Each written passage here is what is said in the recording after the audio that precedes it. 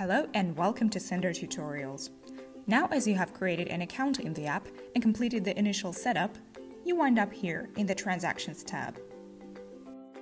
Here you can see the 10 latest transactions that were automatically imported from your payment processor into Synder, and one transaction is already synchronized into QuickBooks Xero Company by default.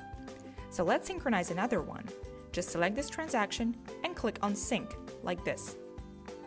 Now this transaction is transferring to your QuickBooks Xero Company. Once you create an account in Synder, you'll receive 10 free credits or syncs to test the app.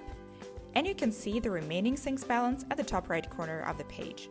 Now we have 9 syncs left on the balance as one transaction has already been synchronized. This other transaction is also synced to QuickBooks, so let's check the results. Just click on Show Details Transaction Status to check the detailed synchronization information. Use the link Show in QB to open the objects created during the sync. Here you can see a sales receipt filled in with all of the details transferred, including customer and product information. And here is an expense reflecting the payment processor fee.